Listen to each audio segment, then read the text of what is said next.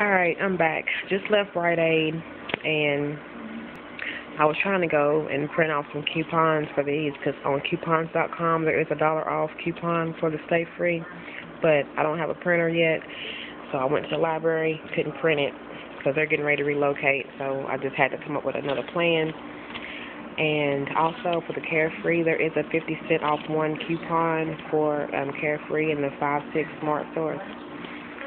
So yeah, Rite Aid are having a sale right now. You buy 2 of these, and you get a $2 up reward. They're like 2 for $5.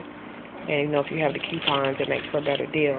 But like I said, I didn't have any, so I had to use the Eucerin, to cover the cost of that. And I also had to buy some cherries in order for me to use my $4 up reward. But anyway, as you can see, the breakdown of it. And my subtotal was 30 cents, and after taxes and everything, it was 80 cents. Because I had to use the $2 off coupon for the Eucerin to make it for the difference of the coupons I didn't have. And so the second transaction was basically the same. As you can see, all the little cherries in the middle that I had to, buy. My subtotal was 30 cents.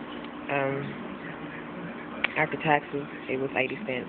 Because after I got my $2 up reward from this one, I wrote it into this one because I still had an extra $2 reward. So yeah.